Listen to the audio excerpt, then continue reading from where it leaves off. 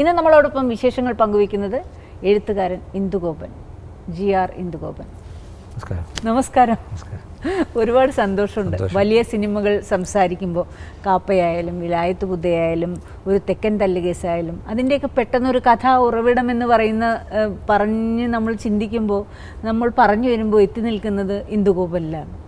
അത് പിന്നെ അങ്ങനെ നമ്മൾ മാറുന്നതല്ല. ഞാൻ കുറേ കാലം കൊണ്ട് എഴുതിക്കൊണ്ടിരിക്കുന്ന ഒരാളാണ്. സിനിമ മാറുന്നു എന്നുള്ളതുണ്ട്. സിനിമ കണ്ടൻറ്റ് അന്വേഷിക്കുന്നു എന്നുള്ളതാണ്. സിനിമ കണ്ടൻറ്റ് അന്വേഷിക്കുമ്പോൾ അതിൻ്റെ വഴിയിൽ നമ്മളെപ്പോലുള്ള എഴുത്തുകാർ അതിൽ നിൽക്കുന്നു, നമ്മളെ പങ്കെടുപ്പിക്കുന്നു എന്നുള്ളതേ ഉള്ളൂ. അങ്ങനെ കണ്ടാൽ മതി. കാലങ്ങൾക്കും അപ്പുറം സഞ്ചരിക്കുന്നതാണ് സിനിമ. പക്ഷേ അതേപോലെ തന്നെ ഒരു ക്രൈം ത്രില്ലർ ഇപ്പോൾ ഒരു ഇമോഷണലിൽ നിന്ന് മാറി ബ്രെയിനിൽ ചിന്തിക്കുന്ന ഒരു അവസ്ഥ ഉണ്ടായിട്ടുണ്ട്. അത്തരത്തിലൊരു എഴുത്തും വന്നിട്ടുണ്ട്. അതെന്തുകൊണ്ടാണ്? എപ്പോഴാണ് ഇത്തരത്തിൽ എഴുതി തുടങ്ങിയത്? എന്തായിരുന്നു ഇതിനൊക്കെയുള്ള ഒരു പ്രചോദനമായി നിന്നത് അന്നത്തെ കാലത്ത്, സ്വാധീനിച്ചത്? അല്ല, എഴുതുക എന്ന് പറയുന്നത് ഒരു ഫ്ലെയറാണ്. എന്ന് വെച്ചാൽ നമ്മളിപ്പോൾ ഓരോരുത്തർക്കും ഇപ്പോൾ ചില ആർക്കിടെക്ചർ പഠിക്കാൻ താല്പര്യമുള്ള കുട്ടികൾ കാണും. അവർക്കൊരു ആപ്റ്റിറ്റ്യൂഡ് ടെസ്റ്റ് ഉണ്ടാവുമല്ലോ. അപ്പോൾ എന്നൊക്കെ പറയുന്ന കണക്ക് ഓരോ ആൾക്കാർക്കും ഉണ്ടാവുന്നൊരിത്. അപ്പോൾ നമുക്കൊരു ആദ്യം വായനയോടായിരിക്കും ഒരു രസം. നോക്കുമ്പോൾ ഒരു രസം നമ്മൾ വളരെ കംഫർട്ടബിൾ ആണെന്ന് തോന്നുന്നു. എഴുതാനുള്ള ചില കാര്യങ്ങൾ, ചില കഥകൾ, ചില നിരീക്ഷണങ്ങൾ, ഇതൊക്കെ വരുമ്പോഴത്തേക്കാണ് നമ്മൾ മനസ്സിലാക്കുന്നത് നമുക്ക് ഇത്തരത്തിലുള്ള ഒരു ഫ്ലെയറുണ്ട്. ഇതിൽ തന്നെ നിന്നാൽ അല്ലെങ്കിൽ ഇതിൽ തന്നെ നിന്നാൽ ആ ഒരു ഫ്ലെയറിനെ ഒന്ന് ഡെവലപ്പ് ചെയ്തെടുക്കാം. പിന്നെ ഒരാൾക്ക് അതിൻ്റെ ഒരു ടാലൻ്റൊക്കെ ഉണ്ടെന്നുണ്ടെങ്കിൽ ഈ ഫ്ലെയറിനെ നമ്മൾ ഡെവലപ്പ് ചെയ്തുകൊണ്ട് വരുന്നൊരു പ്രോസസ്സും ഒക്കെ കറക്റ്റ് ആണെങ്കിൽ അയാൾക്ക് കുറച്ച് റീഡേഴ്സിനെ ഒക്കെ ആകർഷിക്കാൻ ഒരു പക്ഷേ പറ്റും. പലതരത്തിലുള്ള റീഡേഴ്സിൽ അവരുടെ ജോണർ അല്ലെങ്കിൽ അവരുടെ ഇഷ്ടം ഒക്കെ വരുന്ന തരത്തിൽ ഉള്ള ഒരു റൈറ്ററായി മാറാൻ പറ്റുന്നത്. റൈറ്റേഴ്സ് എന്നുള്ളത് മാത്രമല്ല, ഇപ്പം ജേർണലിസ്റ്റുകളാണെങ്കിൽ നല്ല റൈറ്റിംഗ്, നല്ല ടച്ചൻ അല്ലെങ്കിൽ അങ്ങനെയൊക്കെ പറഞ്ഞിട്ടുള്ള എല്ലാ ഇത്തരത്തിലുള്ള ഒരു ടാലൻ്റ് എന്നുള്ള സാധനം അല്ല, ടാലൻ്റ് എന്ന് ഞാൻ പറയുന്നില്ല. ഫ്ലെയറിനെ ഡെവലപ്പ് ചെയ്തെടുക്കുക എന്ന് പറയുന്നതിനെ അതിൻ്റെ പിന്നാലെ നമ്മൾ നിൽക്കുക എന്ന് പറഞ്ഞ സംഗതിയുണ്ട്. വളരെ സൂക്ഷ്മമായിട്ടും നമ്മുടെ ശ്രദ്ധ അധികം മാറിപ്പോവാതെ, നമ്മുടെ കോൺസെൻട്രേഷനൊക്കെ മാറിപ്പോവാതെ അങ്ങനെ പോയി കഴിഞ്ഞാൽ നമുക്ക് കുറച്ചൊക്കെ കാര്യങ്ങൾ ചെയ്യാൻ പറ്റും. പിന്നെ എക്സ്ട്രീംലി ടാലൻ്റ് ആയിട്ടുള്ള ആൾക്കാരെ സംബന്ധിച്ച് ഇങ്ങനെ പുറകെ നടക്കണമെന്നൊന്നുമില്ല. നമ്മളെയൊക്കെ സംബന്ധിച്ചൊക്കെ ആണെങ്കിലൊക്കെ അങ്ങനെ നടക്കേണ്ടി വരും. ഒരിക്കലല്ല, പിന്നാലെ നടക്കുക, പുറകെ നടക്കുക എന്നുള്ളതിന് ഞാൻ എത്തി നിൽക്കുന്നത് അത് ഇത്തരം റിയൽ ആയിട്ടുള്ള സംഭവങ്ങളാണ് എല്ലാ എഴുത്തിലും നിലനിൽക്കുന്നത്. ഇപ്പോൾ മണിയൻ പിള്ള ആ കഥയായാലും, എലിവാണം എന്ന് പറയുന്ന കഥയിലായാലും, അതേപോലെ തന്നെ 4-5 ചെറുപ്പക്കാർ, ഇതൊക്കെ ഓരോ ഏരിയയെ സംബന്ധിച്ചെടുത്ത് അതിൻ്റെ അന്വേഷണവും അതെങ്ങനെയാണ് അതിൽ ചെന്ന് എത്തിപ്പെടുന്നത്, എത്രത്തോളം അതിൽ നിൽക്കും, എങ്ങനെയാണ് അതിൻ്റെ പുറകെ പോകുന്നത്? അല്ല, അത് പുറകെ പോകുകയെന്ന് വെച്ചാൽ ഞാൻ എൻ്റെ തൊഴിൽ കൊണ്ടും അല്ലെങ്കിൽ ഉപജീവനം കൊണ്ടും ഞാനൊരു പത്രപ്രവർത്തകനായിരുന്നു. പത്രപ്രവർത്തനം എന്ന് വെച്ചാൽ നമ്മൾ ഈ വർക്കിംഗ് ജേർണലിസ്റ്റ് എന്നാണല്ലോ പറയുന്നത്. നമ്മുടെ ജോലി തന്നെ ജേർണലിസമാണ്. അപ്പം ഈ ഫീച്ചർ റൈറ്റിങ്ങിനോട് അല്ലെങ്കിൽ മനുഷ്യരുടെ കഥ എഴുതി വയ്ക്കുക എന്നുള്ളതാണല്ലോ ഒരു ഹ്യൂമൻ ഇൻട്രസ്റ്റ് സ്റ്റോറീസ്. അപ്പോൾ അതിനോട് എനിക്ക് ആരംഭം മുതൽ തന്നെ ഒരു താല്പര്യം ഉണ്ടായിരുന്നു. അപ്പോൾ എൻ്റെ ജേർണലിസത്തിൻ്റെയൊക്കെ പാർട്ടായിട്ടാണ് ഞാൻ ഈ ഇദ്ദേഹത്തിൻ്റെ ഈ തസ്കരൻ മണിയമ്പിള്ളയുടെ ആത്മകഥ പോലുള്ള ഇതിൻ്റെ ആദ്യത്തെ ചെറിയ ഷോർട്ട് ടെക്സ്റ്റ് ഉണ്ടല്ലോ, അതൊക്കെയാണല്ലോ നമുക്ക് ജേർണലിസ്റ്റ് അല്ലെങ്കിൽ ഒരു ന്യൂസ് പ്രിൻറ്റിൽ പ്രിൻറ്റ് മീഡിയയിലൊക്കെ കൊടുക്കാൻ പറ്റുന്ന സ്പേസിനൊരു പരിമിതിയുണ്ടല്ലോ. അപ്പോൾ നമുക്ക് അതിനേക്കാൾ കുറേ കൂടുതൽ പറയാനായിട്ടുണ്ട് എന്ന് തോന്നുക. അപ്പോൾ നമുക്ക് ലോങ് ടെക്സ്റ്റ് വേണം. അപ്പോൾ അതിനുവേണ്ടി അപ്പം നമുക്കിപ്പം ഇതിനൊരു ലിമിറ്റ് ഇല്ലല്ലോ. പുസ്തകമാക്കുമ്പോൾ അതിനൊരു ലിമിറ്റ് ഇല്ലല്ലോ. നമുക്ക് ഒരാളുടെ ജീവിതത്തിൻ്റെ പരമാവധി പറയാൻ ശ്രമിക്കും. സ്ട്രെച്ച് ചെയ്യല്ല, പക്ഷേ അയാൾക്ക് ഒരുപാട് സംസാരിക്കാനുണ്ടെന്നുണ്ടെങ്കിൽ നമുക്ക് ചെയ്യാം. അപ്പം അങ്ങനെയുള്ളൊരു ഫീച്ചർ എഴുത്തിൻ്റെ തുടർച്ചയായിട്ടുള്ള കുറേ പുസ്തകങ്ങൾ എഴുതുന്നു. ചിലത് ഫീച്ചറിൻ്റെ അകത്ത് നിൽക്കില്ല. ചിലരുടെ ലൈഫ് എന്ന് വെച്ചാൽ ഫീച്ചറല്ല, അവരുടെ ലൈഫിൽ ഫിക്ഷനൈസ് ചെയ്യേണ്ട വരുന്ന എലിമെൻറ്റ്സ് ആയിരിക്കും കൂടുതൽ. അപ്പോൾ അങ്ങനെ വരുന്ന എലിമെൻറ്റ്സ് നമ്മളൊരു പ്രോട്ടോടൈപ്പ്, ഒരാളിൻ്റെ ഒരു പ്രോട്ടോടൈപ്പ്, ഇയാളുടെ ലൈഫിലൊരു കഥയുണ്ടല്ലോ. പക്ഷേ അയാളുടെ ലൈഫിലെ കഥ എന്ന് പറയുന്നത് നമ്മൾ ഉദ്ദേശിക്കുന്ന തരത്തിലേക്ക് ആയിരിക്കത്തില്ല അയാളുടെ ലൈഫിലെ ഡൈവേർഷൻ. പക്ഷെ നമ്മളിതിനെ ഫിക്ഷനൈസ് ചെയ്യുമ്പോൾ നമുക്ക് അതിനുള്ള എല്ലാ സ്വാതന്ത്ര്യമുണ്ട്. അപ്പോൾ അങ്ങനെ വരുമ്പോഴാണ് ഈ ചില സാധനങ്ങൾ ഫിക്ഷനായിട്ട് മാറുന്നത്.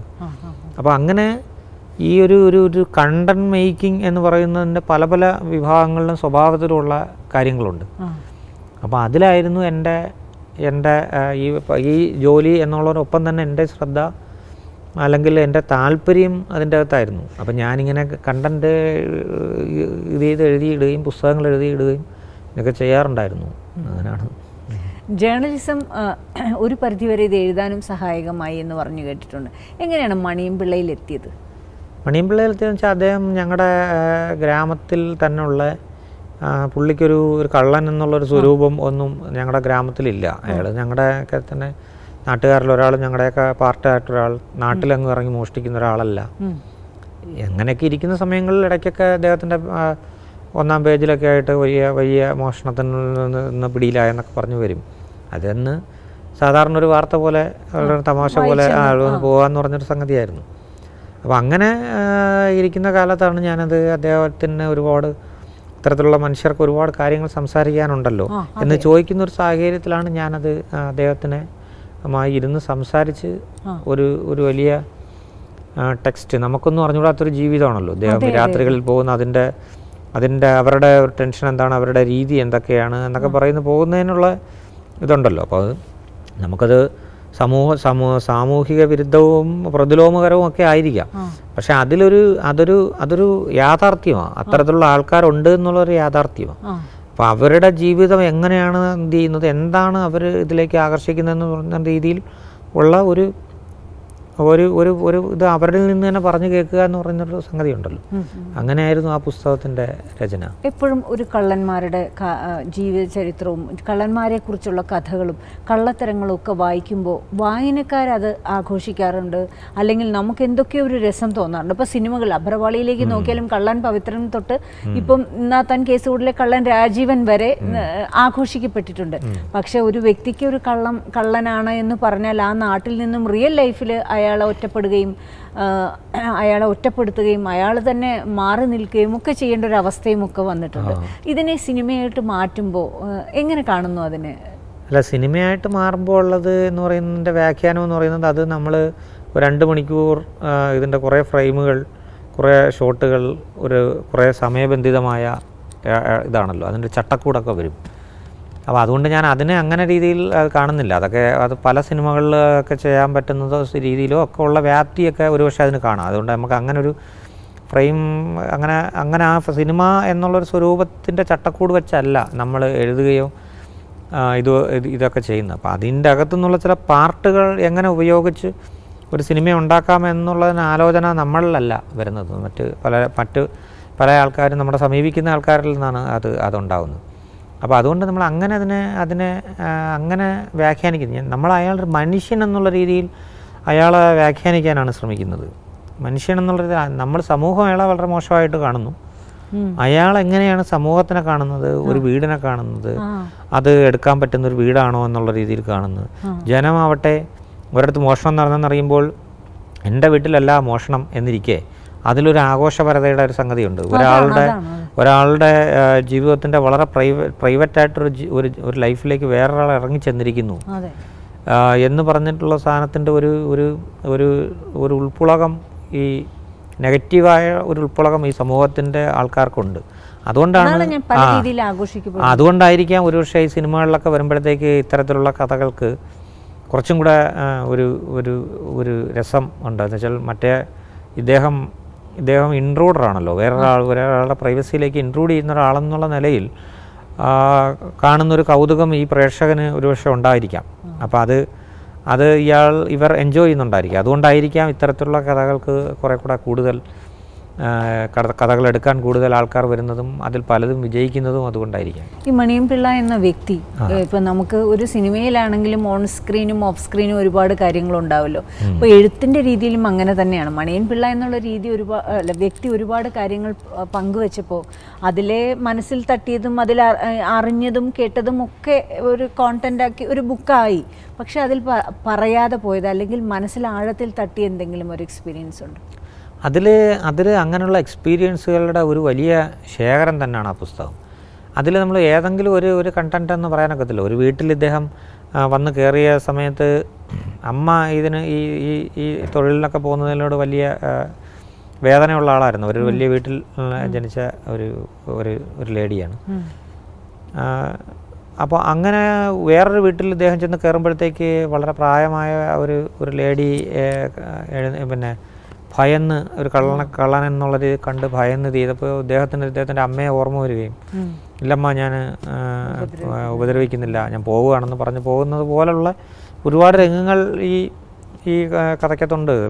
പല രീതിയിലുള്ള ഇതെല്ലാം ഇതുപോലുള്ള സാൻമാർഗികമായ കാര്യങ്ങളെല്ലാം അല്ലാതെയും ഉള്ള മനുഷ്യൻ്റെ ജീവിതം വളരെ അങ്ങനെയാണ്. എല്ലാവരുടെയും അങ്ങനെയാണ്. നമ്മുടെ ഇത് പുറത്ത് വരുന്നതിൻ്റെ വ്യാപ്തി ഇതും വ്യത്യാസപ്പെടുന്നു എന്നുള്ളതേ ഉള്ളൂ. ഇപ്പം അതിൻ്റെ പുസ്തകത്തിൻ്റെ ആമുഖമായി പറഞ്ഞിരിക്കുന്നത് തന്നെ മനമോടാത്ത കുമാർഗമില്ലടോ എന്ന കുമാരനാശാൻ്റെ വരികളാണ്. അത് എല്ലാവരെയും സംബന്ധിച്ചും സത്യമാണ്. ഇത് നമ്മൾ ഇന്ത്യൻ പീനൽ കോഡിൻ്റെ മുമ്പിൽ നമ്മൾ ചെന്ന് പ്രതി ചേർക്കപ്പെട്ട് നിൽക്കുന്ന സമയങ്ങളിൽ ഒഴികെ അപ്പോൾ അങ്ങനെയുള്ള ചില മനുഷ്യർ എന്ന് പറയുന്നത് എല്ലാവരും അങ്ങനെ മോശക്കാരായ ആൾക്കാരാവണമെന്നില്ല. ഇതിൻ്റെ പട്ടികയിൽപ്പെടുകയും ബാക്കിയുള്ളവർക്ക് ആഘോഷിക്കാനും രസിക്കാനും ഒക്കെ ഉള്ള ആൾക്കാരായി മാറുന്നു എന്നുള്ളതേ ഉള്ളൂ. ഇപ്പം അദ്ദേഹത്തിന് ഒരു 10-30 വർഷത്തിനിടയിൽ പുള്ളി വളരെ മാന്യമായ ജീവിതം നയിച്ചു വരുന്ന ഒരാളാണ്. അദ്ദേഹത്തിൻ്റെ ഈ പുസ്തകത്തിൽ നിന്നുള്ള വരുമാനങ്ങളൊക്കെ കൊണ്ട് വളരെ നല്ല രീതിയിൽ അതൊക്കെ പുള്ളിയുടെ ഭൂതകാലം മാത്രമായ കാര്യങ്ങളാണ്. സാഹചര്യങ്ങളാണ്. നമ്മൾ ഈ ഇതിൻ്റെ അകത്ത് ഞാൻ എഴുതിയൊരു പുസ്തകത്തിൻ്റെ അകത്ത് 4-5 ചെറുപ്പക്കാർ എന്നുള്ളൊരു പുസ്തകത്തിൻ്റെ മുകളിലുള്ള ടൈറ്റിൽ ലൈൻ തന്നെ ഒരു പള്ളിയിലച്ഛൻ്റെ അടുത്തൊരു നാട്ടിലുള്ള ലേഡി പറയുന്ന ഒരു സംഗതിയാണ് ഈ വ്യവസ്ഥയൊക്കെ ഒരു അവസ്ഥ വരെ ഉള്ളു വച്ചു എന്ന് പറയുന്നൊരു സംഗതിയാണ് എന്ന് പറയുന്ന കണക്കുള്ള. അപ്പോൾ എല്ലാ ലോകത്തിൻ്റെ ക്രമമല്ല അങ്ങനെയാണ്. ചെറുപ്പക്കാർ സിനിമയാവുന്നു, ജ്യോതിഷാണ് എന്ന്. അതെ, ജ്യോതിഷ് ശങ്കറാണ്, വലിയ ആർട്ട് ഡയറക്ടറാണല്ലോ അദ്ദേഹം. പുള്ളിക്കാരൻ മലയും കുഞ്ഞും അപ്പം ജ്യോതിഷിന് വേണ്ടി തന്നെ ഞാൻ ജ്യോതിഷിൻ്റെ കൂടെ ഒരുപാട് സഞ്ചരിച്ച് ജ്യോതിഷിന് വേണ്ടി എഴുതിയ ഒരു പുസ്തകം തന്നെയാണ് അത്. ജ്യോതിഷൻ്റെ ആലോചനകളിലാണ്. അങ്ങനെ വന്നപ്പോഴാണ് മനസ്സിൽ പെട്ടെന്ന് ശംഖുമുഖി എന്ന നോവൽ ഓർമ്മ വരുന്നത്. ശംഖുമുഖി എന്നാണ് കാപ്പയുടെ തിരക്കഥയും ഇന്ദുഗോപനാണ്. എങ്ങനെയുണ്ടായിരുന്നു ആ ഒരു എക്സ്പീരിയൻസ്? അതായത് മറ്റേതൊക്കെ എന്ന് പറഞ്ഞാൽ കഥ, റിയൽ സ്റ്റോറി, സ്ക്രിപ്റ്റ് സിനിമയിൽ തന്നെ എഴുതുന്നു എന്നുള്ള ഇത്, പക്ഷേ കഥയും തിരക്കഥയും ഒക്കെ ഇന്ദുഗോപൻ തന്നെ. അല്ല, അത് നമ്മൾ പറഞ്ഞില്ല, അതിൻ്റെ ചട്ടക്കൂടുകൾ മാറുന്നു എന്നേ ഉള്ളൂ. നമ്മൾ നേരത്തെ പറഞ്ഞ കണക്ക് ഫ്രെയിം ബൈ ഫ്രെയിമായിട്ട് ഒരാൾക്കാർക്ക് കാണുമ്പോൾ ഉണ്ടാകുന്ന താല്പര്യത്തെ ആശ്രയപ്പെടുത്തിക്കൊണ്ടുള്ള എലിമെൻസിനെയാണ് ഇതിൻ്റെ തിരക്കഥാ രൂപമാകുമ്പോഴത്തേക്ക് ഡെവലപ്പ് ചെയ്യുന്നത്. കഥാരൂപത്തിൽ വികസിതമല്ലാത്ത രീതിയിൽ കിടക്കുന്ന, അല്ലെങ്കിൽ നമ്മൾ വേണ്ടത്ര ശ്രദ്ധ കൊടുക്കാതിരിക്കുന്ന ചില ഭാഗങ്ങളുണ്ടായിരിക്കാം. പക്ഷേ അതിൻ്റെ തിരക്കഥാ രൂപാന്തരവും ഒക്കെ വരുമ്പോൾ നമ്മൾ അത്തരത്തിലുള്ള ഒരുപാട് ഓഡിയൻസ്, എല്ലാ തരത്തിലുള്ള ഓഡിയൻസിനെ ആകർഷിക്കുന്ന തരത്തിലുള്ള ഒരു ചലച്ചിത്രമാകുകയാണെങ്കിൽ അതിൻ്റെ അകത്തു നിന്നും ഇത്തരത്തിൽ ഡെവലപ്പ് ചെയ്യാവുന്ന, എല്ലാവർക്കും ആകർഷകമാവുന്ന, വികസിക്കാതെ കിടക്കുന്ന എലിമെൻസിനെയൊക്കെ നമ്മളെടുത്ത് ഇത് ചെയ്യേണ്ടി വരും. ആ സമയത്ത് നമ്മുടെ കഥയിൽ വികസിച്ചതായ ചില ഭാവങ്ങൾ അല്ലെങ്കിൽ ചില ഭാഗങ്ങളൊക്കെ ചിലപ്പോൾ നമ്മളതിൻ്റെ പിന്നണിയിലേക്ക് മാറിയെന്നൊക്കെ വരാം. അപ്പോൾ അതിൻ്റെ ഒരു പ്രോസസ്സിംഗ് ആണ്. അപ്പോൾ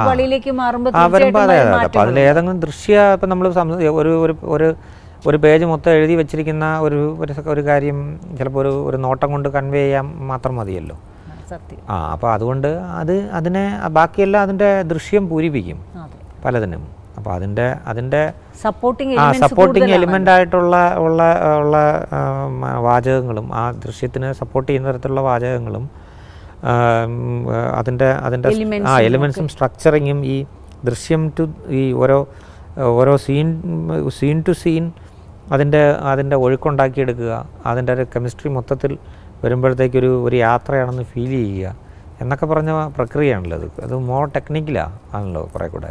സംസാരിക്കുമ്പോഴൊക്കെ എനിക്ക് സ്വകാര്യ സംഭാഷണങ്ങളിൽ നിന്ന് തോന്നുന്നു ഒരു ഒരു ശുദ്ധമായ എഴുത്തുകാരനാണ്. അതിനപ്പുറം ചിലപ്പോൾ ഒരു ലോകമുണ്ടോ എന്ന് തന്നെ വെച്ചാൽ അത്രയും എഴുത്തിനെ അങ്ങനെ എൻജോയ് ചെയ്യുന്ന, അതിനുവേണ്ടി പുറകെ നടന്ന, എൻ്റെ ജോലി എന്ന് പറഞ്ഞാൽ കോണ്ടൻറ്റാണ്, ഇത് തന്നെ ഈ കണ്ടൻറ്റിലാണ് എൻ്റെ ജീവിതം എന്നൊക്കെ പറയുന്ന ഒരാളാണ്. ഞാൻ ഒരു കാര്യം ചോദിച്ചോട്ടെ, നമ്മൾ സിനിമയെ പ്രേക്ഷക ജനാധിപത്യം എന്നൊക്കെ പറഞ്ഞ് സിനിമയെ ആ രീതിയിൽ എടുക്കുന്നുണ്ട്. പക്ഷേ എഴുത്തുകാരെ സംബന്ധിച്ചിടത്തോളം നിരൂപകരെന്ന് പറയുന്ന ഒരു ഗ്രൂപ്പും പണ്ടൊക്കെ ഉണ്ടായിരുന്നു, ഇപ്പോഴും ഉണ്ട്. എന്നാലും അതെങ്ങനെ കാണുന്നു? ഒരു എഴുത്തുകാരൻ്റെ ആ ഒരു താതാത്മ്യത്തെയും ആ ഒരു അനുഭവങ്ങളെയും നിരൂപകർ എങ്ങനെയാണ് കാണുന്നത്? അത് എപ്പോഴെങ്കിലും അങ്ങനെ എന്തെങ്കിലും വിഷമകരമായി ബാധിച്ചു? അതിൽ വിഷമങ്ങൾ ബാധിക്കുക എന്നുള്ളത് അതിൻ്റെ പ്രോസസ്സ്. ഇപ്പം റൈറ്റിങ്ങും അല്ലെങ്കിൽ ഞാനോ അല്ലെങ്കിൽ എന്നെപ്പോലെ ഇപ്പം സിനിമയിൽ ചില രചനകളും ഇതുമൊക്കെയായി വരുന്ന എൻ്റെ തലമുറയിൽ ഒക്കെ ഉള്ളതായ കുറേ എഴുത്തുകാരുണ്ട്. അപ്പോൾ അത്തരത്തിലുള്ള ഈ എഴുത്തുകാരിൽ കൂടുതൽ ആൾക്കാരും എന്ന് പറയുന്നത് നമ്മൾ ഈ പറയുന്ന കണക്കുള്ള ഈ നമ്മൾ ഇതിൻ്റെ ഇത് പറയുന്ന പോലുള്ള താരപരിവേഷങ്ങളിൽ വരുന്ന ആൾക്കാരല്ല. അപ്പം ഞാൻ ഈ സിനിമയിലൊക്കെ ആണെങ്കിൽ പിന്നെ ഈ വലിയ മുതൽ മുടക്ക് ഒക്കെ വന്നതുകൊണ്ട് ഈ സ്തുതികളും അതുമൊക്കെ വളരെ ഇതായിട്ട് വരും. സ്തുതി ഈ സിനിമയുടെ യാഥാർത്ഥ്യങ്ങൾക്ക് അപ്പുറത്തേക്ക് ഈ സിനിമയെ പല വിധത്തിൽ പിന്നെ എഴുന്നള്ളിപ്പിച്ചുകൊണ്ടും ഇത് നിർത്തിയാൽ മാത്രമേ അതിനൊരു അത്രയും ഒരു മുതൽ മുടക്ക് വേണ്ട ഒരു പ്രോഡക്റ്റാണ്. സാഹിത്യത്തിൽ അങ്ങനെ ആരെയും സാമാന്യത്തിലേറെയായിട്ട് അങ്ങനെ ഒരു ഭയങ്കര സപ്പോർട്ടിങ് സിസ്റ്റമായിട്ടോ ഇല്ല. റീഡേഴ്സ് എന്നൊക്കെ പറയുന്നത് അവർ വേറെ ഒരു കൂടുതൽ ആൾക്കാരും വേറൊരു തലത്തിൽ പുസ്തകം വായിക്കുന്ന റീഡേഴ്സ് എന്നൊക്കെ പറയുന്നത് അവർ വേറൊരു തരത്തിലുള്ളതാണ്. അവർ വളരെ വിമർശനപരമായി കാര്യങ്ങളെ കാണുന്ന ആൾക്കാരാണ്. അപ്പോൾ അവരിൽ നിന്ന് നമുക്ക് കയ്യടികളോ അല്ലെങ്കിൽ നിരൂപകർ എന്നൊക്കെ ഒരു കയ്യടികളോ ഇതൊന്നും കിട്ടുന്നതല്ല. They are always critical. അങ്ങനെ ആവുകയും വേണം. അങ്ങനെ മാത്രമേ ഒരു റൈറ്റർ അയാളുടെ കണ്ടൻറ്റിൽ വരുന്ന പാളിച്ചകളെ സംബന്ധിച്ച് നിരന്തരമായ ഓർമ്മപ്പെടുത്തലുകളിലൂടെയാണ് അയാൾ ഈ ഈ സ്ഫുടം ചെയ്ത് എടുക്കപ്പെടുന്ന ഒരു പ്രക്രിയ വരുന്നത്. സിനിമ എന്ന് പറയുന്നത് അങ്ങനല്ല. നമ്മൾ പറഞ്ഞില്ലേ, ഞാൻ കൂടുതലും കമേഴ്സ്യൽ സിനിമകളെ സംബന്ധിച്ചാണ് പറയുന്നത്. അപ്പോൾ അത് വലിയ ആഘോഷങ്ങളുടെ മേലെ വലിയ പൊയ്ക്കാലുകളുടെ മേലെ നിൽക്കുന്ന ഒരു പ്രക്രിയ. അങ്ങനെ പറ്റൂ, അങ്ങനെ പറ്റൂ, നിലനിൽപ്പുള്ളൂ എന്നുള്ള രീതിയിൽ. അപ്പോൾ അതിൻ്റെ പ്രേക്ഷകരെയൊക്കെ സംബന്ധിച്ചിടത്തോളം ഇത് ഒറിജിനലാണോ കറക്റ്റാണോ എൻ്റെ രീതിയിലുള്ള സിനിമയാണ് എനിക്ക് ഇഷ്ടപ്പെടുന്നതാണോ. അതുകൊണ്ടാണ് സിനിമയിൽ ചില ആൾക്കാർക്ക് ചില നല്ല സിനിമയിൽ നിന്ന് വലിയ ആഘോഷിച്ചൊരു സിനിമകൾ ചിലർക്ക് ഇഷ്ടപ്പെടാതെ പോകുന്നതും മറ്റതും വരുന്നതൊക്കെ വരുന്നതാണ്. സാഹിത്യം കുറച്ചും കൂടെ റിയലിസ്റ്റിക്കായിട്ട് ഇപ്പോഴൊക്കെ കുറേ മാറ്റമൊക്കെ വരുന്നുണ്ടായിരിക്കും. പക്ഷേ എങ്കിൽ പോലും എൻ്റെയൊക്കെ ഒരു തലമുറയിലൊക്കെ വരുന്ന റൈറ്റേഴ്സും ഒക്കെ വരുന്ന നമ്മുടെ സിനിമ അത് കുറേ ഭാഗം ഇത് ചെയ്തിട്ടുണ്ട്. അതിൻ്റെ ഒരു ഡ്രാഫ്റ്റിംഗ് നന്നായിട്ടില്ല, അതിൻ്റെ ചില അതിൻ്റെ വേഗം കൂടിപ്പോയി എന്നൊക്കെ ഉള്ള തരത്തിലൊക്കെ ഉള്ള വിമർശനങ്ങളാണ് വരുന്നത്.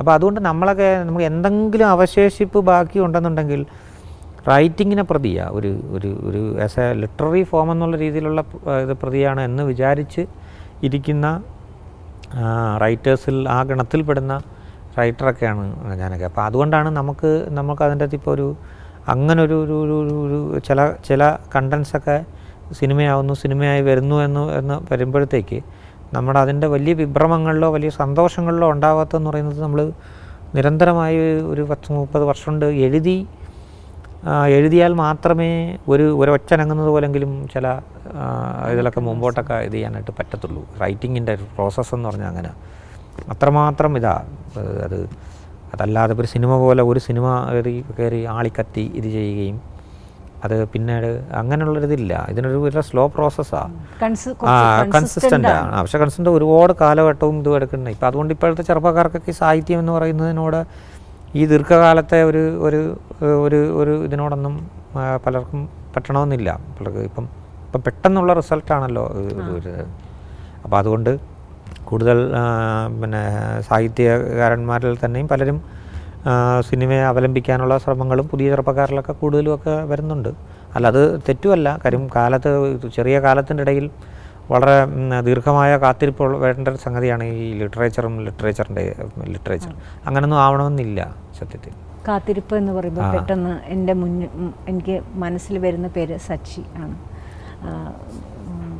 സച്ചി വിലായത്ത് ബുദ്ധ എന്ന് പറഞ്ഞ ആ നോവൽ കഥ വായിച്ച് സ്വപ്നം കണ്ടതാണ് ഇതെൻ്റെ സിനിമയായിരിക്കണമെന്ന്. ആ ഒരു സംസാരവും അന്നത്തെ ഒരു ഡിസ്കഷനൊക്കെ എങ്ങനെ ഓർക്കുന്നു? ഈ അമ്മിണിപ്പിള്ള വെട്ടുകേസ് എന്ന് പറഞ്ഞാൽ ഞാൻ ഓണത്തിന് വരുന്നത്. അപ്പോൾ ആ അമ്മിണിപ്പിള്ള വെട്ടുകേസ് എന്ന് പറഞ്ഞ കഥ വന്നപ്പോൾ അത് അത്രയൊരു വ്യാപ്തിയിലേക്ക് പോകുന്നൊന്നും ഞാൻ വിചാരിച്ചതല്ല. അതുവരെ നമ്മൾ എഴുതുന്ന കഥകൾക്ക് സാമാന്യേന ഉണ്ടാകുന്ന ചില വായനക്കാരും ഇതൊക്കെ ഉണ്ടാകുന്നുള്ളൂ. അപ്പോൾ ഇതെന്തോ ചില അപകടം സംഭവിച്ചു എന്ന് വിചാരിക്കേണ്ടതുള്ളൂ. അപ്പോൾ അതുകൊണ്ട് അത് ഒരു ചെറുകഥയുടെ സ്വരൂപത്തിൽ പെടുന്ന തരത്തിലുള്ളൊരു ചെറുകഥയല്ലായിരുന്നത്. അപ്പോൾ അതിന് ഈ ഇത്തരത്തിലൊരു ദൃശ്യ സാധ്യത അതിന് എങ്ങനെയൊക്കെയോ വന്നുപോയി. അപ്പോൾ അന്ന്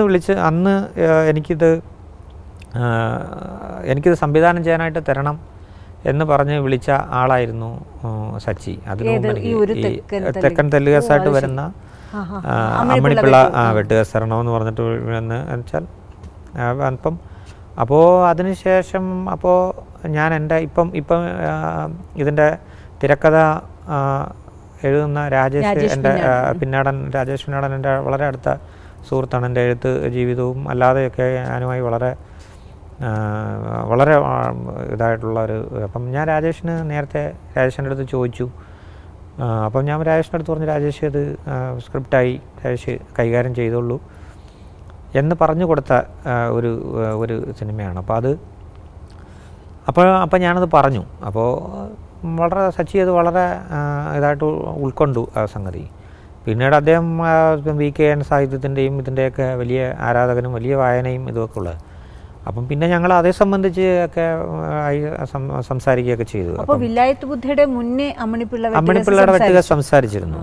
അപ്പോൾ അത് കഴിഞ്ഞതിന് ശേഷം അങ്ങനെയാണ് ഒരു സൗഹൃദം എന്നാണ്. അപ്പോൾ പിന്നീട് രാത്രിയൊക്കെ വളരെ വൈകിയുള്ള സമയങ്ങളിലൊക്കെ അദ്ദേഹം ഒക്കെ പിന്നെ ഞങ്ങൾ വിളിക്കുകയും സംസാരിക്കുകയൊക്കെ ചെയ്യുമായിരുന്നു.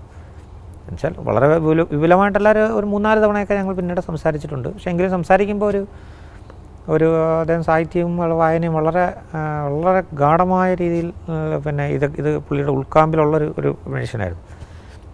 അങ്ങനെ ഇരിക്കുകയാണ് ഞാൻ ഈ പിന്നെ വിലായത് ബുദ്ധ എന്ന് പറഞ്ഞ കഥ അതിൻ്റെ സ്പാർക്ക് എന്ന് പറയുന്നത് രാജേഷ് തന്നെ എനിക്ക് തന്നതായിരുന്നു.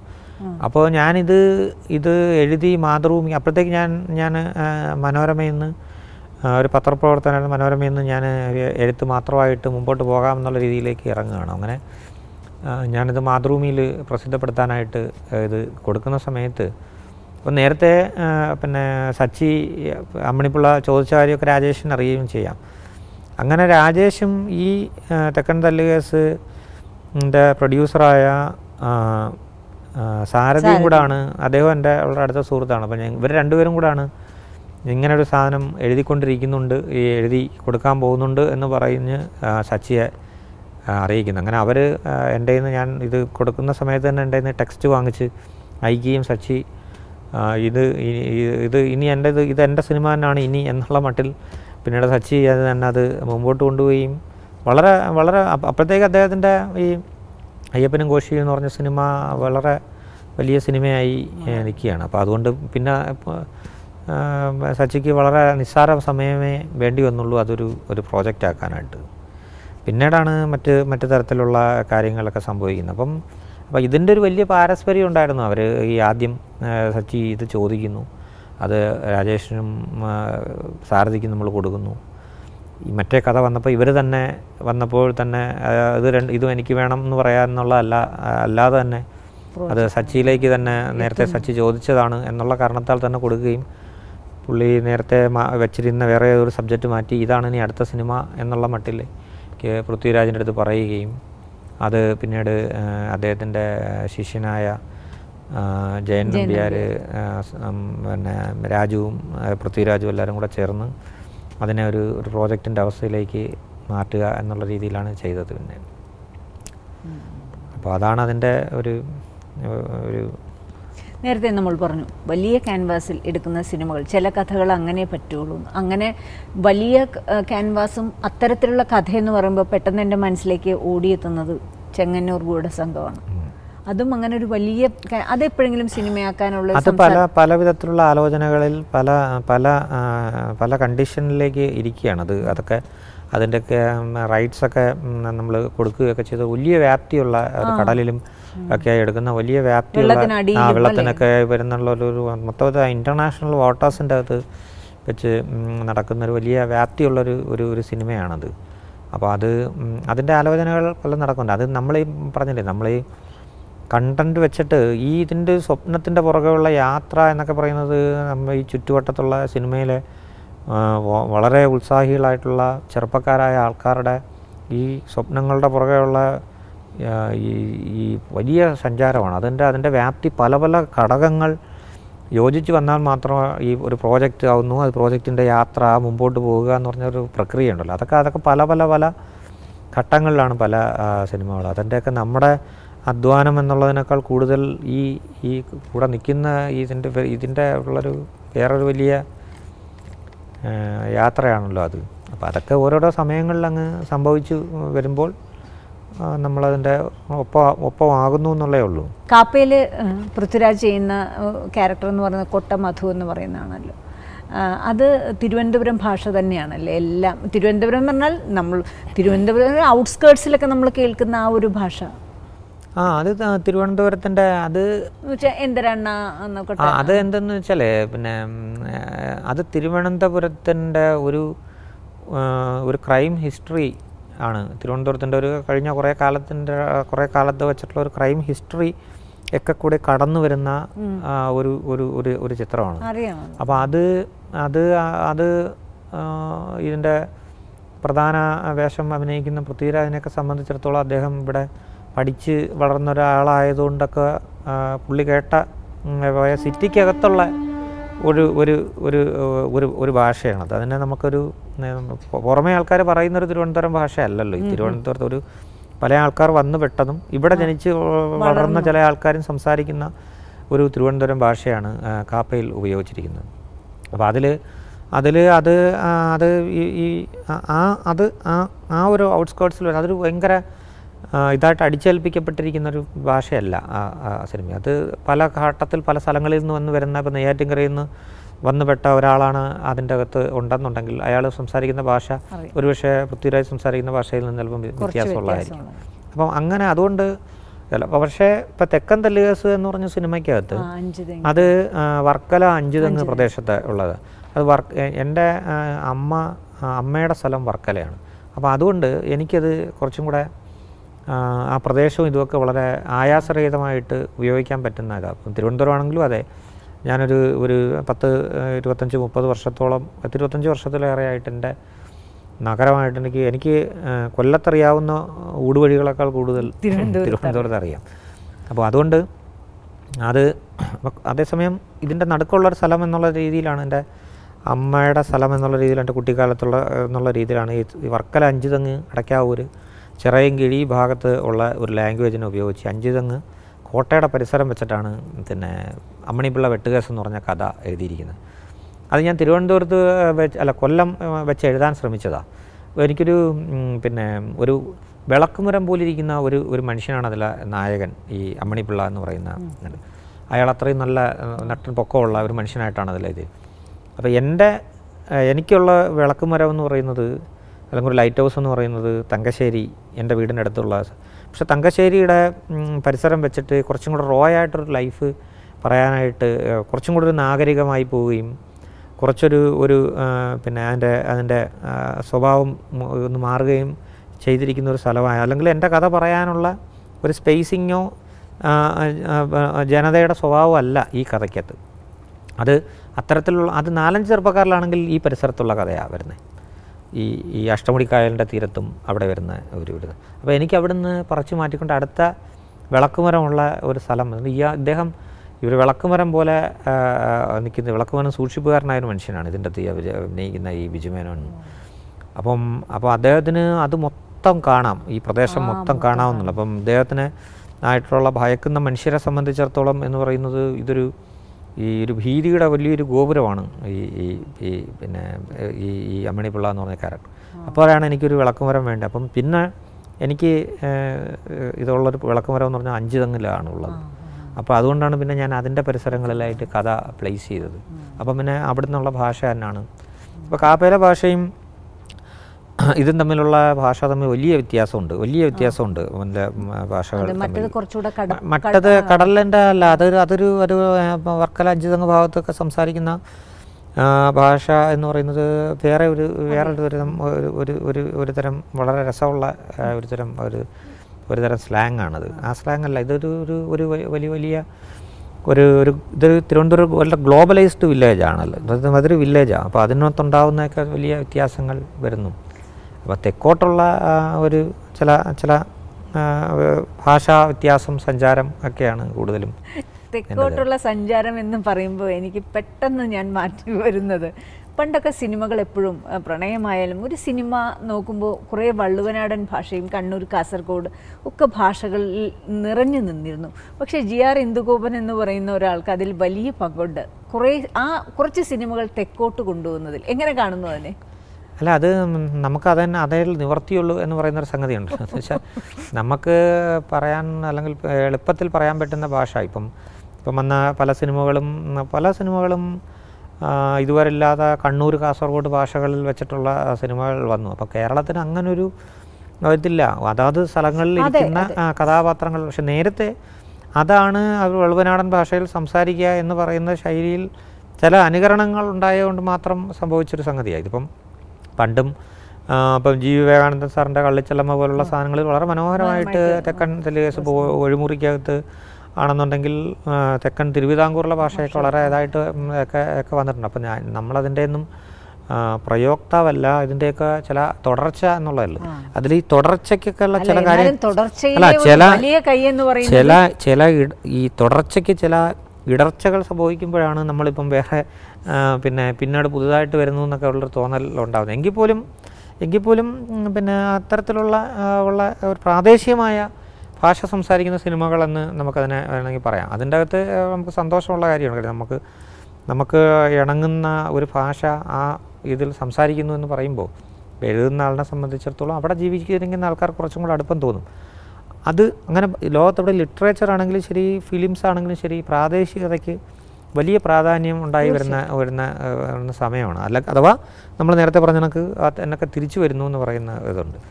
ഞാനെപ്പോഴും ആലോചിക്കാറുണ്ട്, ഇപ്പോൾ വായിക്കുമ്പോഴും നോവൽ വായിക്കുമ്പോഴും അത് പിന്നീട് എപ്പോഴെങ്കിലുമൊക്കെ സംസാരിക്കുമ്പോഴുമൊക്കെ ഇപ്പോൾ എന്താ പറയണ്ട, ഒരു വിളക്കും അതിനെക്കുറിച്ച് എന്താ പറയണ്ട, ബിജുമേൻ അമ്മിണിപ്പിള്ള എന്ന് പറയുന്ന വ്യക്തി അങ്ങനെയാണെന്നും നാട് മുഴുവൻ കാണാമായിരുന്നുവെന്നും ഇപ്പോൾ എല്ലാം അറിയാമായിരുന്നു. അതേപോലെ തന്നെ നേരത്തെ തസ്കരൻ മണിയമ്പിള്ളയെ പറഞ്ഞപ്പോഴും അദ്ദേഹത്തിൻ്റെ കൂടെ നിന്ന് ഇതെല്ലാം കണ്ടും അറിഞ്ഞും പരിചയിച്ചും, അപ്പോൾ അതിൽ നിന്നും വന്ന കണ്ടൻ്റാണ്. അതുകൊണ്ടായിരിക്കും ഇത്രയേറെ അതിനൊരു റിയാലിറ്റി എന്ന് പറയുന്നത് നമുക്ക് ഫീൽ ചെയ്യുന്നത്. അങ്ങനെ നോക്കുമ്പോൾ ഞാൻ എപ്പോഴും യക്ഷി വസന്തം എന്ന് പറയുന്ന നോവലിൻ്റെ അതിലെത്തിച്ചേരാനുള്ള ഒരു ഇതെന്തായിരുന്നു? അല്ല, അത് നമ്മൾ പറഞ്ഞില്ല, അതെല്ലാം അത് ഒരു തൊണ്ടഴുക്കി കയറുണ്ടാക്കുന്ന ഒരു ലേഡി പല കാരണങ്ങളാൽ തിരുവനന്തപുരത്തെ ഒരു ബാർ മുതലാളിയുടെ ഭാര്യയായിട്ട് ഉണ്ടാവുന്ന ഒരു ലേഡിയുടെ ലൈഫാണ് അത്. അപ്പം അതൊക്കെ എന്ന് വെച്ചാൽ നമുക്ക് അറിയാവുന്ന ചില ക്യാരക്ടേഴ്സ്. അപ്പം ഞാൻ എഴുതുന്ന രീതി എന്തെന്ന് വെച്ചാൽ ഒരു ബേസിക് ഒരു ത്രെഡോ അല്ലെങ്കിൽ അത് ഡെവലപ്പ് ചെയ്ത പിന്നെ ആ പ്രദേശങ്ങളിൽ പോയി കഴിയുന്നത്രയും സഹകരിച്ചോ നിൽക്കുകയും ചെയ്തിട്ട് ചെയ്യാം. ഇപ്പം നമ്മളിപ്പം ഭാഷ പ്രാദേശികതയുടെ കാര്യമൊക്കെ പറഞ്ഞുള്ള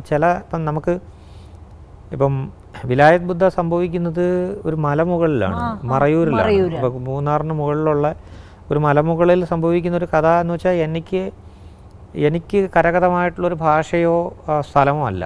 രാജേഷിൻ്റെ ബേസിക് ത്രെഡിലാണ് ഉണ്ടായിരുന്നത്. അപ്പം ആ സ്പാർക്ക്, അതിൻ്റെ ആ ഭാവനയുടെ സ്പാർക്ക് രാജേഷിൻ്റെ തന്നെയാണ്.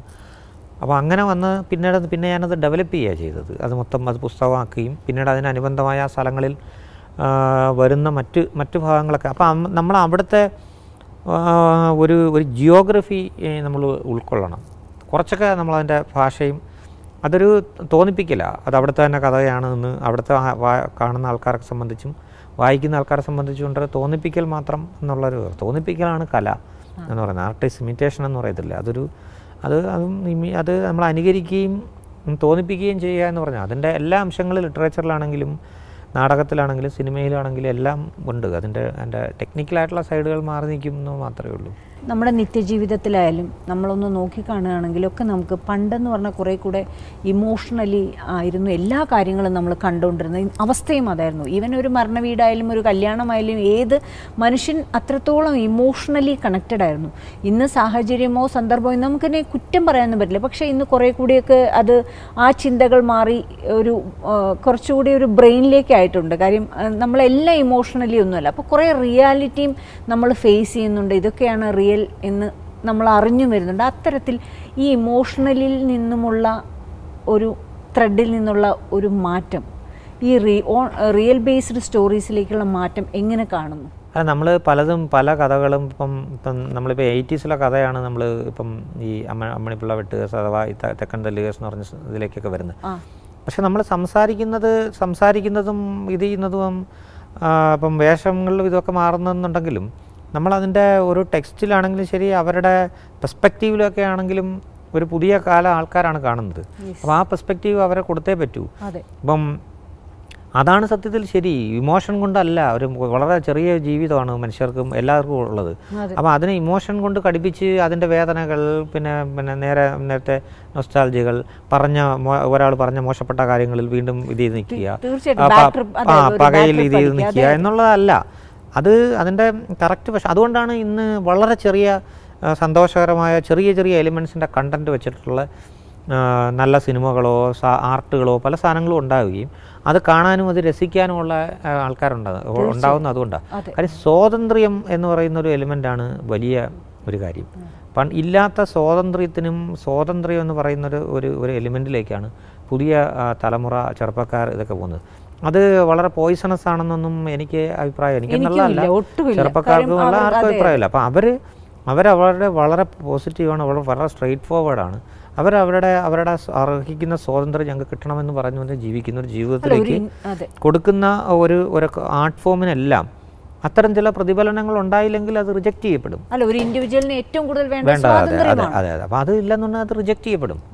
അപ്പോൾ ആർട്ട് അതിനനുസരിച്ചുള്ള രൂപം ഭാവിക്കും. ഈ പറഞ്ഞ കണക്കുള്ള ഒരു കൂപ്പിക്കയുടെ ഇതിലെ ഷേപ്പിനനുസരിച്ച് ജലം ഇത് ചെയ്യുന്നു പറഞ്ഞ കണക്ക് അതെല്ലാ കാലത്തും ഉണ്ടായിട്ടുണ്ട്.